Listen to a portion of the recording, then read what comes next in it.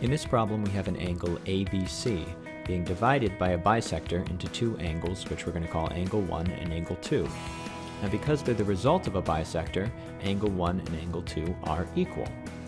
Now, we know that angle 1 and angle 2 make up angle ABC, so we can say angle ABC is equal to the measure of angle 1 plus the measure of angle 2. And because we're looking for the measure of angle 1, we can actually eliminate the measure of angle 2 by substituting in another measure of angle 1 because we know both of those measurements are going to be equal. From here, we'll have angle ABC being equal to 2 times angle 1. And now we can plug in what we know from our problem. So 110 degrees is going to equal 2 times angle 1. We can divide both sides of that equation by 2. And that will give us our final answer, which is 55 degrees is equal to the measure of angle 1, or the measure of angle 1 is equal to 55 degrees.